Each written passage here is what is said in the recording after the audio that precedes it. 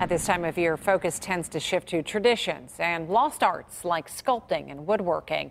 A local man has been combining both for decades. KDKA photojournalist Dave Columbine goes inside the studio with 92-year-old Thad Mosley, one of Pittsburgh's most beloved artists. If you're in a hurry, you never become a wood sculptor. That is Pittsburgh royalty in the art world. I'm Thad Mosley, and I'm a self-taught sculptor. But that is really singular in the Pittsburgh art scene. Mainly, I work in wood. Sometimes I do mixed media with found objects in metal and glass. I started way back in the 50s when Scandinavian design furniture was really hot. Kaufman's department store, they had a big display of furniture, but they also had little sculptures of birds and fish on little rods. And I said, well, I can do that. Thad has been coming to this museum for decades. Well, I'm 92 years old. And he continues to work every day, incredibly dedicated way. I have a set of raw logs, and I look at these logs and I say which ones will go together. You can see where I've started this. I lay everything out and I decide what I'm going to do. I always wear gloves, as you can see. Cuts down on the damage to nerves and hand and everything else. I have pretty much an idea of what the finished sculpture should look like. And then using these well-worn hand tools.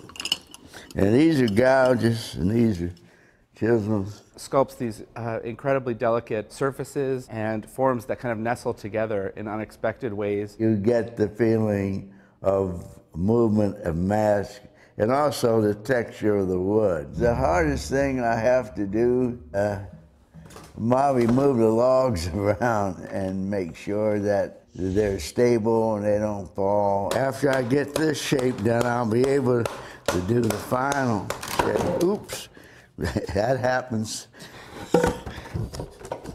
I'm used to doing this myself. Oh, that happens, but I don't keep this right. This is what you got to be able to do when you work alone. He really lives and works amongst an archive of his sculptures. I do what I call weight and space, and that is the pieces are elevated. The top piece is usually larger than the base. Presently, I'm in the 57th edition of the Carnegie International. Thad's work, grouped here in the lobby of the museum, greets visitors. As soon as they arrive, they're immersed in a world of sculpture, a forest of art. We used to go across and look at the International, and I never, of course, dreamed that I would be at a show like the Carnegie International. There's always this interplay between the natural and the hand carved in Thad's work. When I look at Thad's work, I always hear the sound of jazz music in a way. I'd like to think the work speaks for itself.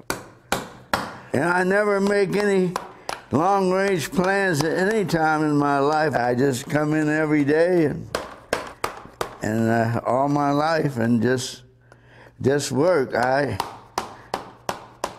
tell people there are not going to be a lot of these done in the future. You have to want to do it. You have to have the passion, perseverance. I just, feel lucky that I feel all right. That's the main thing. Getting there.